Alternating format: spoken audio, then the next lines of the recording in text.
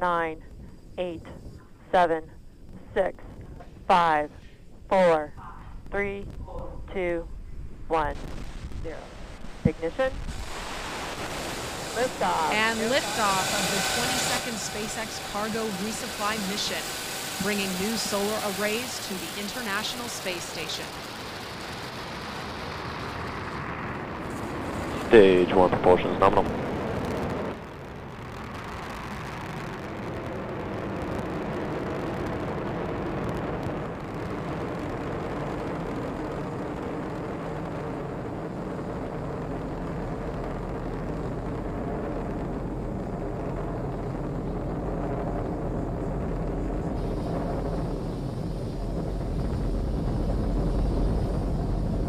We're at T plus 40 seconds into flight.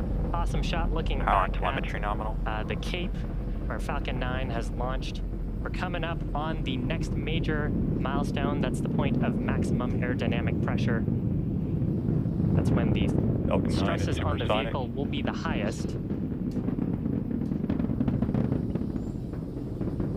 Execute. So in preparation for maximum aerodynamic pressure, we throttled down those Merlin 1D engines. Now that we're through that point, we'll throttle back up and continue on to the next of our sequence of events. We have several happening in rapid succession. That'll be main engine cutoff, followed by a stage separation. Then we'll have a first stage flip maneuver, second engine start, number 1, and then a boost back burn on the first stage. Now, main engine cutoff, or MECO, that's where all 9 of the Merlin 1D engines on the first stage will shut down. That's followed shortly after by stage separation, when both the first and second stages will separate. From there, the first stage will flip to prepare itself for entry. A few seconds later, the Merlin vacuum engine on the second stage will ignite to boost the Dragon into a low Earth orbit. That's called SES-1. And then finally, on the first stage, we'll have boost back burn start to slow down the first stage in preparation for re-entry.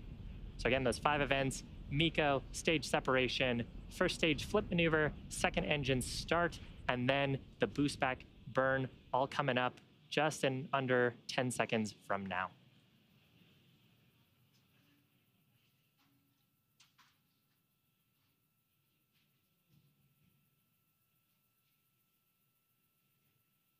And MECO. Stage separation confirmed.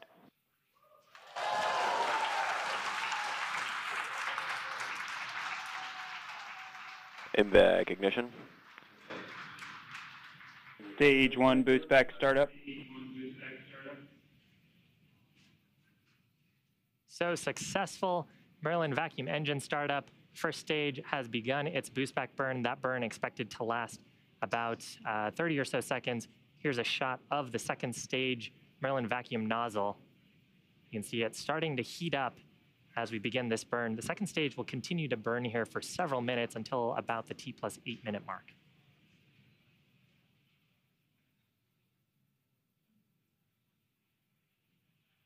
Stage 1 boost back shutdown. If you're just joining us, welcome. You're watching a live webcast for the 22nd commercial resupply mission to the International Space Station for NASA. This is SpaceX's 17th launch of the year, and we are flying a cargo configuration of our New Dragon spacecraft. On the right-hand side of your screen is the second stage, which is carrying the Dragon spacecraft into orbit. On the left-hand side of your screen, you can see Falcon 9's first stage with the grid fins extending. It just completed its boost back burn and is making its way back to our drone ship. Now, the rocket has to do more than just go up. It has to go sideways really fast. At liftoff, gravity is pulling straight down on the rocket, but as we ascend, we tilt the engines, that's called gimbaling, and that begins to turn the rocket horizontally. We're still going up, but we're also heading horizontally away from the launch pad. That maneuver is called a gravity turn. The rocket typically needs to go about 7.5 kilometers per second, or about 17,500 miles an hour, to avoid being pulled back down to Earth and to get into orbit. So that's what the second stage is doing right now. Now, the first stage, in order to make its way back to our drone ship, named, of course, I Still Love You, it has 2 more burns to do. First is an entry burn. It'll ignite 3 of its Merlin 1 engines. That'll help to slow it down as it re-enters the Earth's atmosphere. And then the next activity will happen much closer to the drone ship. That is the landing burn. Will ignite just the single center Merlin engine to bring the vehicle's speed rapidly down to 0. You can see the grid fins that are extended on the left-hand side of your screen. We use those for atmospheric control. They help steer the Falcon 9 to make sure we make our way back to that drone ship as we get into the thicker parts of the Earth's atmosphere. And you'll occasionally see periodic bursts of a white gas like that. That's our attitude control system, giving us little corrections to our attitude. So next major event coming up here for the first stage is entry burn. 3 of the Merlin 1D engines will ignite. Second stage burn continuing to look nominal. Second stage has a little ways to go. It won't be done with this burn until about the T+8 minute mark.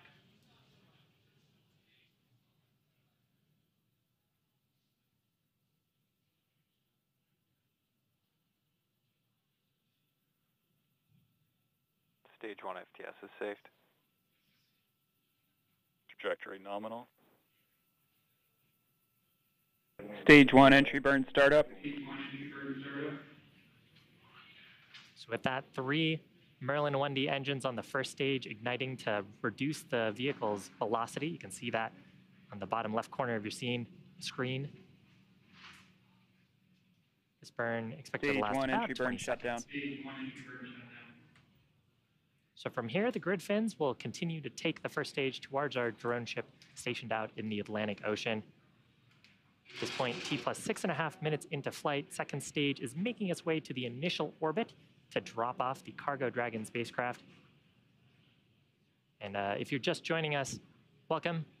On your screen is a live view of Falcon 9's first stage on the left, the second stage on the right. We had an on-time liftoff at 1:29 p.m. Eastern Time. Nominal ascent so far. Talking a little bit more about Stage 1 transonic. Talking a little bit more about the first stage. So the next major event coming up is that landing burn. Landing burn is what will bring the vehicle speed rapidly down to 0.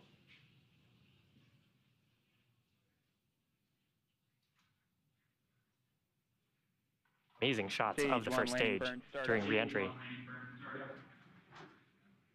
Once we get closer to the drone ship, we will deploy our 4 symmetric landing legs around the base of the first stage for hopefully a nice soft touchdown on that drone ship. You can see a shot of that on the right-hand side of your screen.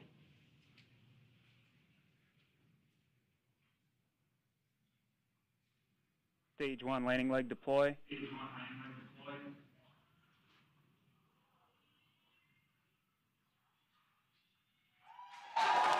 Picture perfect landing of that Falcon 9 for the first stage.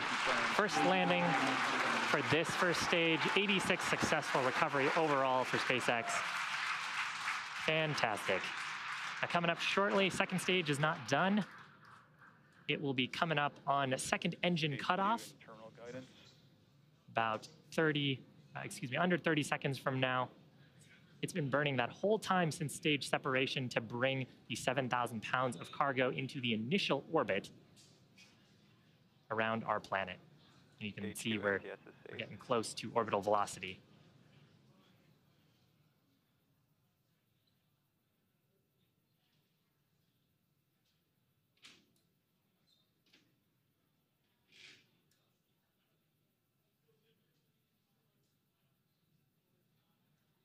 Expected loss of signal. Shutdown of the second stage engine. From here, we'll be looking at telemetry, make sure we are in the intended orbit.